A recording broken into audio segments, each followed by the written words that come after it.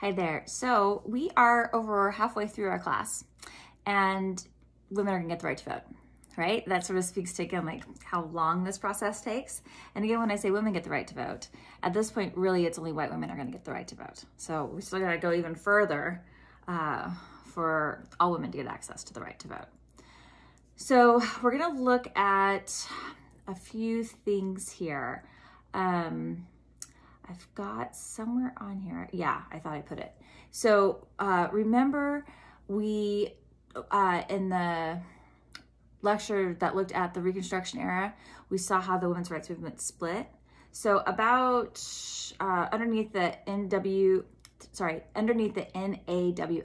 and NWP, that's in bold, I've got like a little kind of flow chart for you to kind of show like, this is when women say they want the right to vote.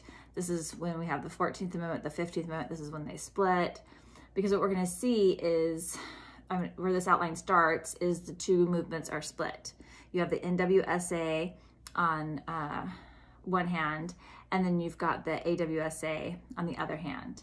And we're gonna see they have different practices and policies, and then they're gonna come together and they're gonna be NAWSA and AWSA.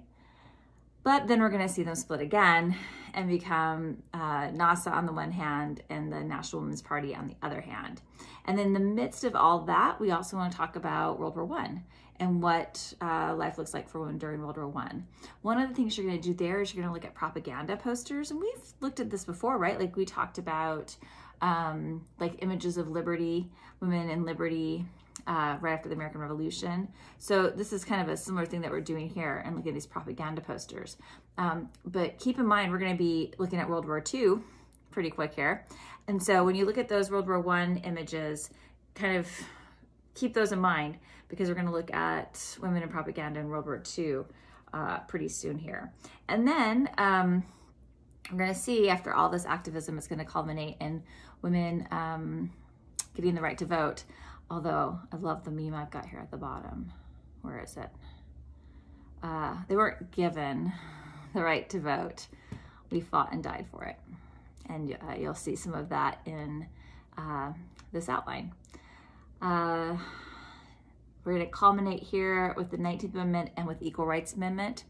And the Equal Rights Amendment that's introduced in this outline, we're gonna carry that through. We're gonna see it again when we get to the 1960s and 1970s, and then again when we get to the 1980s. So some of the things that we've got here, we're building to see later too. All right, take care.